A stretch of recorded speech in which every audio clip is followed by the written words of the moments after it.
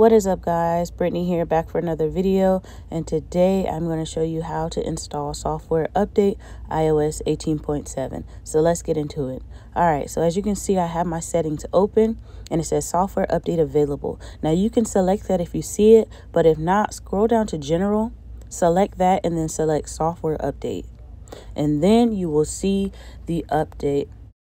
Alright, so iOS 18.7 is approximately 822.1 megabytes, and that is for me specifically. Yours may differ just a little bit, but it will be in the same ballpark. And this update provides important bug fixes and security updates and is recommended to all users. Now, if you want more information, you can always click that blue Apple support link and it will take you to the site. But if not, go ahead and select install now and then enter your passcode. And then once you do that, it's going to have you agree to the terms and conditions in the bottom right.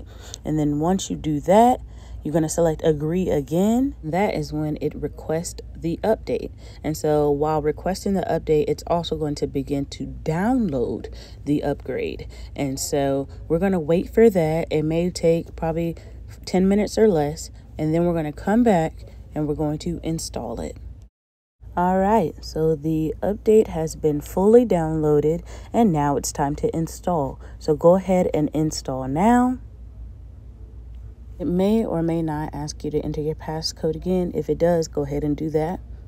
And then after you click install, it's going to verify the update. And after it verifies, it's going to take you through a series of reboots. And when it verifies, it's going to look just like this. And so once you're done with this, it's going to cut off.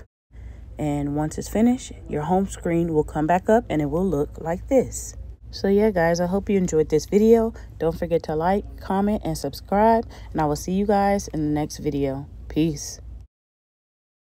Listen.